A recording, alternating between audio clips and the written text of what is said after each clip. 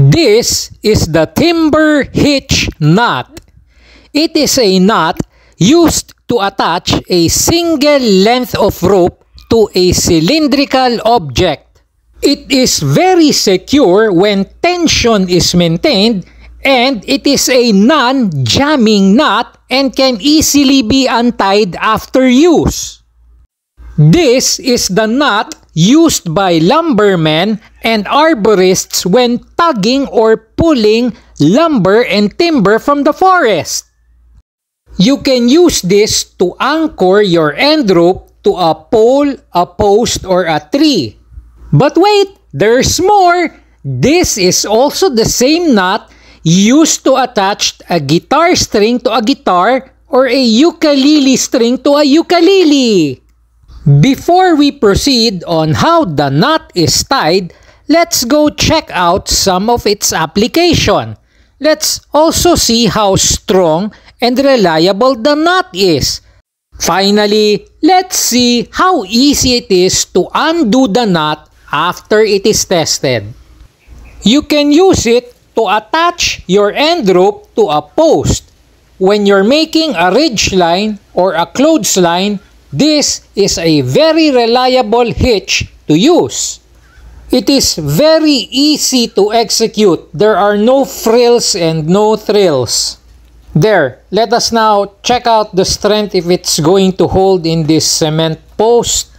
There, and it's holding on pretty nicely. And after I'm done using it, let's see if I can easily undo it. There, see? You can easily undo the knot after you are done using it. No sweat. Let's now check it out on this tree over here. We'll just loop it around and do a few flips, and it's easy. I personally love this knot because it's a no-brainer knot to do. It's so easy, it's so reliable, and it is easy to undo after I'm done using it. We'll just tighten it up, and now let's go check it out. There, it's now secure and it's not going to come loose anytime soon. And the beauty of the knot is, after I am done, it is very easy to undo the knot. Easy as 1, 2, 3. There you go, just like that. Let's now put it to a weight test. So I attached the end of the rope up in that tree branch using the timber hitch. Let's go for a close-up so we can see it more clearly. There you go. The timber hitch was used to attach the rope up the tree branch. After which, your test subject will swing on the rope, and we will see if this hitch will maintain or if it will slip and the test subject will fall. But wait, let's double the fun and double the thrill. We will attach our foot stirrup in that midline loop, and the foot stirrup is attached to a carbiner using the timber hitch. So we will be hitting two birds with one stone. The first timber hitch is up there on the branch attaching the end of the rope, and the second timber hitch is the one attaching the foot stirrup to the carabiner, which we will attach to the midline loop of the rope. So here is a close-up. The carabiner is attached via a timber hitch to the foot stirrup. We will now hook the foot stirrup to the midline loop. We're going to step on the foot stirrup and swing around the entire rope with our entire weight. And there you go! We're swinging and both hitches are holding. Both timber hitches did not slide. They are still properly in place. Let's do it again for a second time. There you go! We are swinging about freely. Okay, now that we have subjected both hitches to 200 pounds swinging around, let's now go see if we can easily undo the knot. There, let's bring it closer so you can take a closer look.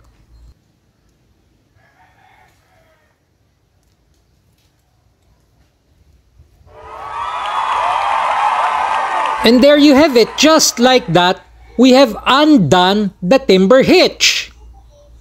It did not jam and it was very easy to remove.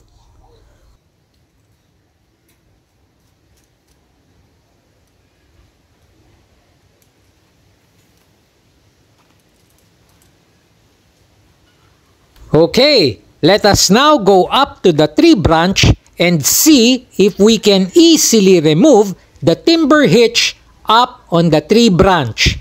There, I just focused the camera so it can record us properly.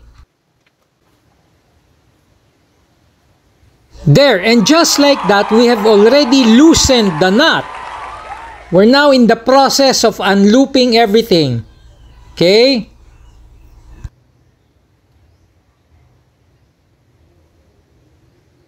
There, and we are done. That took about less than 15 seconds to do.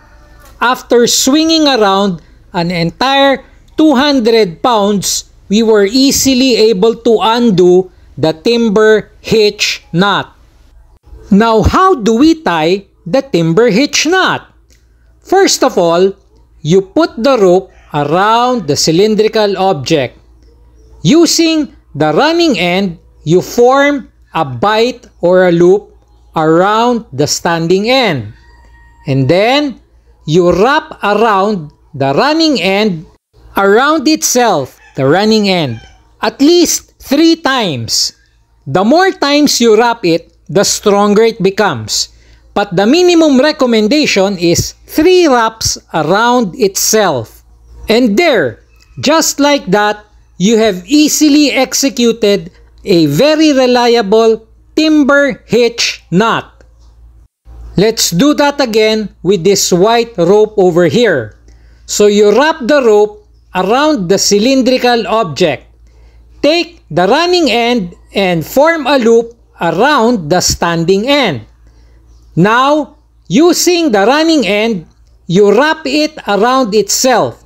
By itself, I mean around the running end.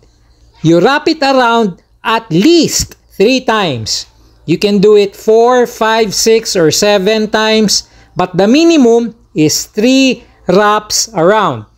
And just like that, you have formed the timber hitch knot.